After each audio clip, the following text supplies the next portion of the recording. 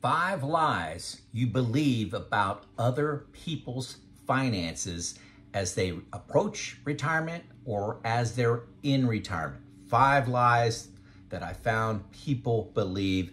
I want to talk about them a little bit here.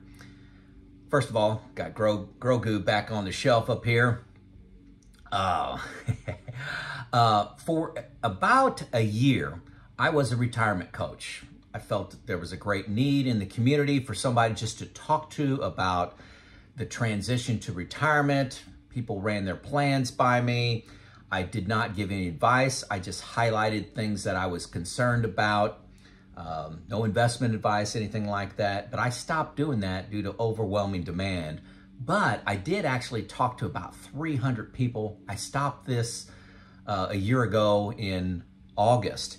So this was invaluable information to me around what's really out there and what are real people retiring worried about, stressed about. What are they doing well, not so well. Plus, I've had maybe 200 emails with people's retirement plans that they've sent me, and just life discussions as during my travels. So I got a lot of people, let's say 500 sources of information here, and that's where the 5 lies came from. Hold on to the end. I got an exciting announcement about a certified financial planner, them reviewing your plan for a nominal fee.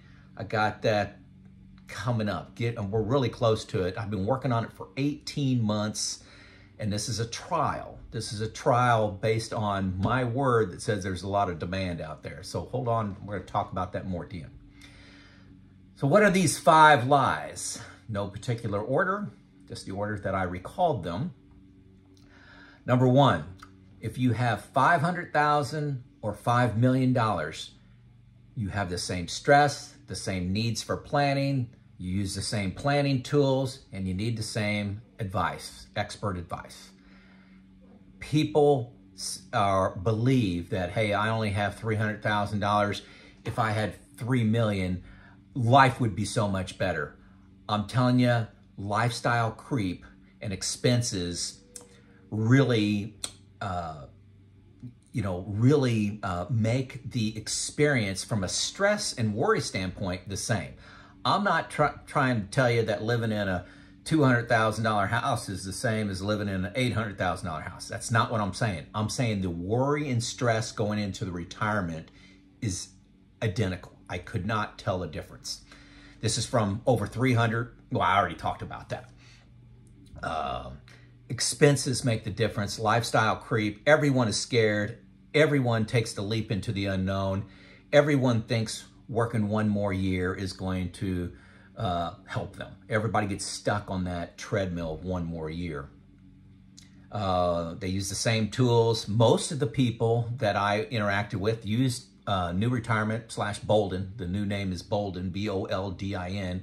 I got a link to that. It's the one I use. My financial plan in retirement is BOLDIN. First link below, get a free 2 weeks. Expect to love it. 40% of the people that click on that link and sign up for the free 2 weeks end up buying it, $120 a year. Some of the people, I would say maybe 15%, had a certified financial planner give them a plan for about $9,000, $8,000, $9,000. Very expensive plan. And then they had me look at that plan and see if I was concerned about anything, and told them to look into something that bothered me. Not giving advice, just saying I'm not happy. That causes me to stress.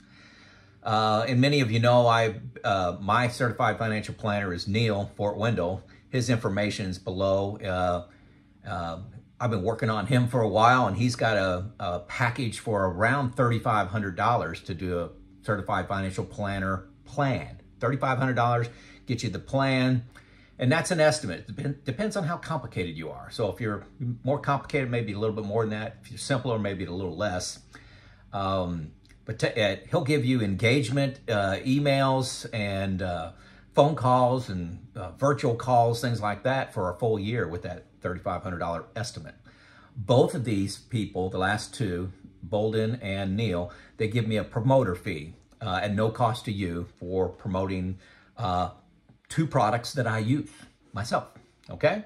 So I don't promote anything I don't use or highly recommend. So number one was, hey, if you got 500,000 or 5 million, your stresses are the same, okay? That's pretty difficult for a lot of people to get their heads around.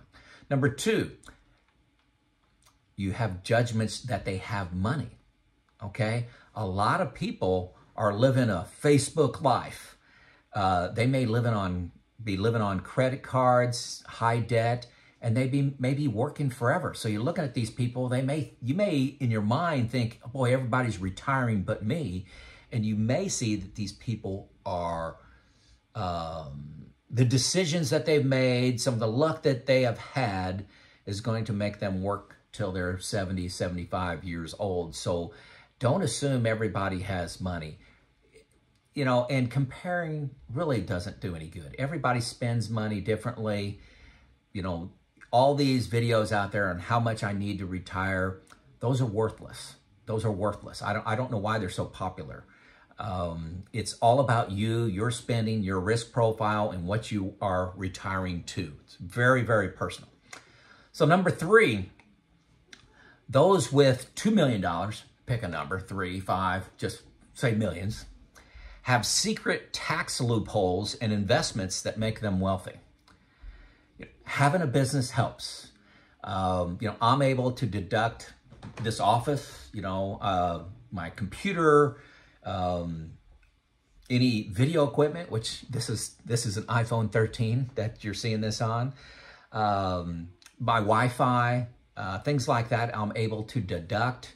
But when you have a business, you pay a lot of taxes. Self-employment tax, you know, people complain about paying, what is it, like 7.5% is your FICA. Well, when you own your own business, you're paying 15. You're paying double that, both sides of that. Your employer's paying 7.5, you're paying 7.5 if you're a W-2 employee. As a business, you pay 15% and plus federal and state taxes on top of that. So it could be 40% taxes you're paying. So, you know, getting a write-off means that because you bought it for the business, you can take 40 cents of every dollar off. You still have to pay the 60%, and it's a business expense because you have a business. So I'm not aware of any big loopholes that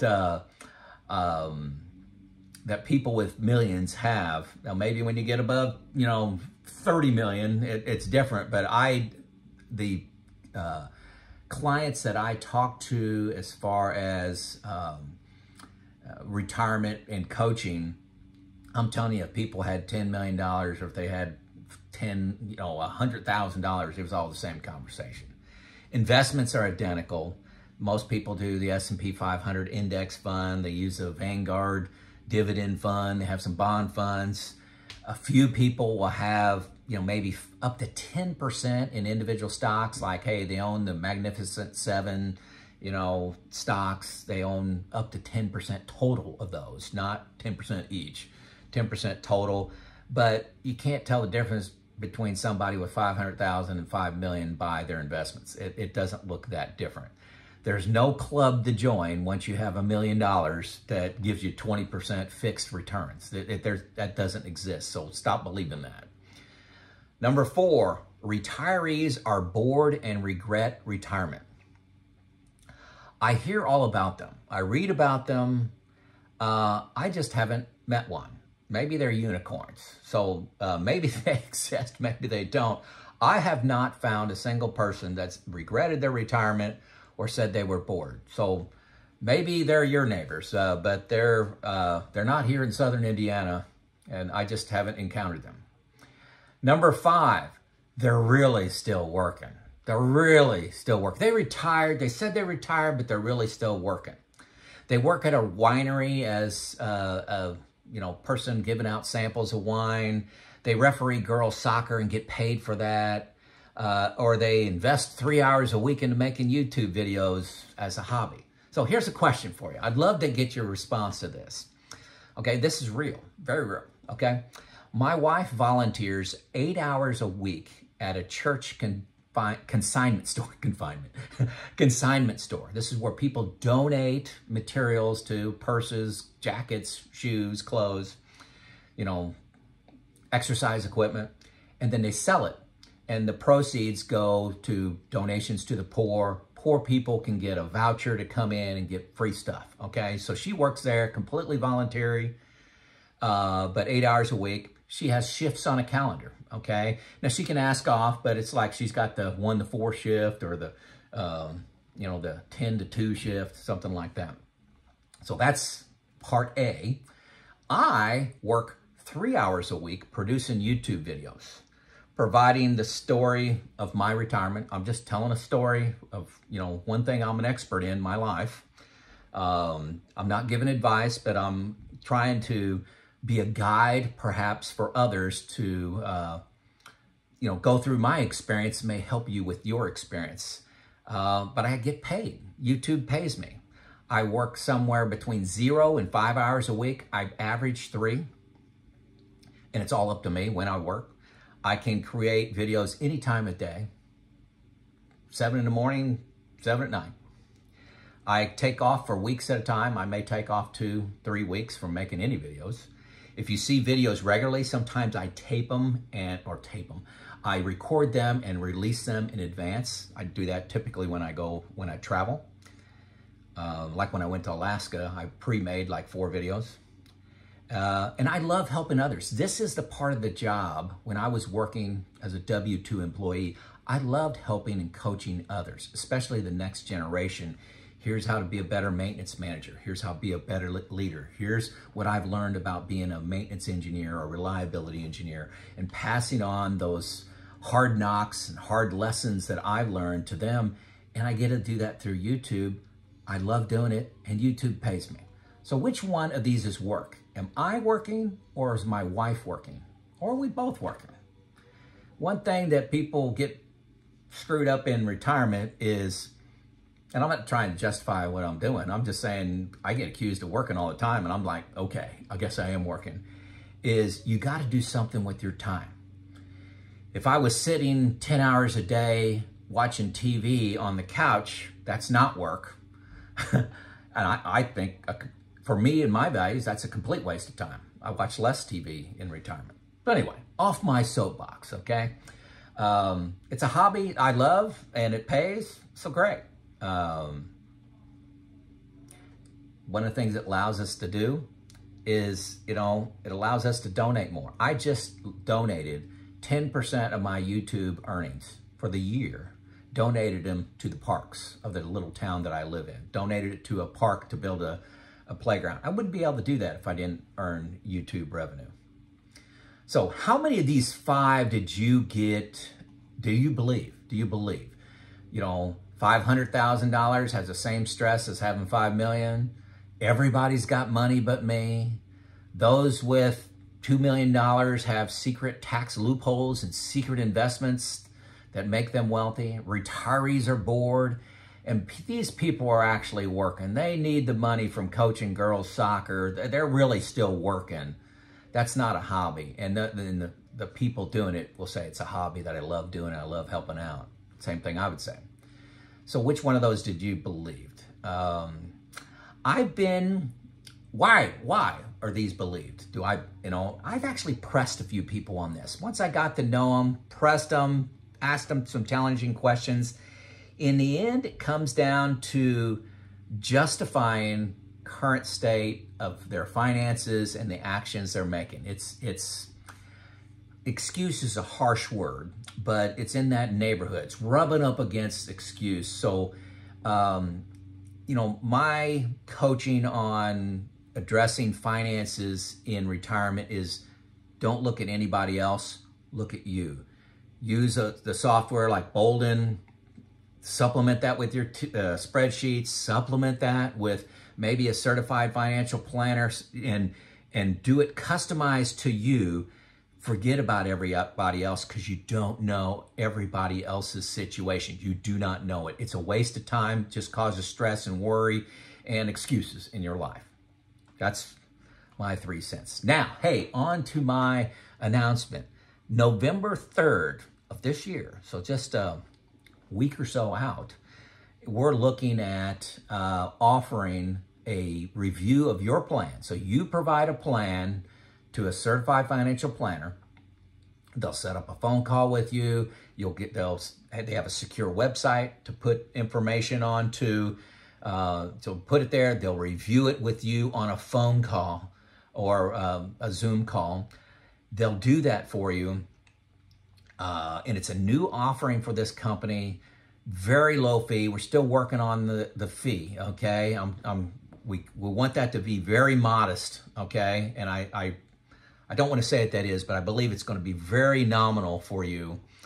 And it's something I've been working on for 18 months. I've gotten a heck of a lot of no's from people on this, and I'm saying the audience that listens to me wants this desperately, to have some professional review of their plan for a very nominal fee.